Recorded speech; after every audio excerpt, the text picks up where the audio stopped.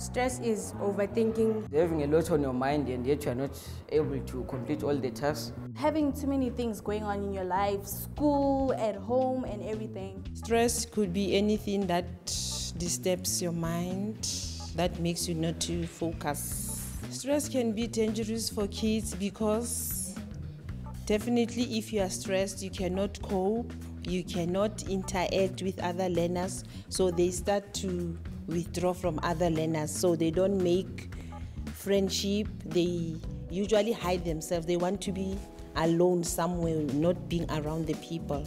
So it can be stressful because they're not talking to anyone, they're not getting any advice from anyone. Things that stress most of the teenagers is having a lot of work to do at home.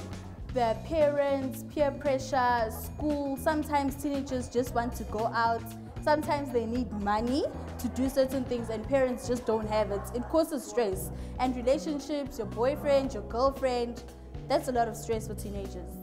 As a life orientation teacher, I would help a learner by simply making time, checking my timetable, when am I free, so that I can be able to talk to the learner and ask more about his or her family background, know more about their parents, their situation at home, maybe contact the parents, call them to school and talk about the problem of the child and see if we can solve it. Okay, one can avoid stress by Writing in their journals how they feel, doing things that make them happy and stuff.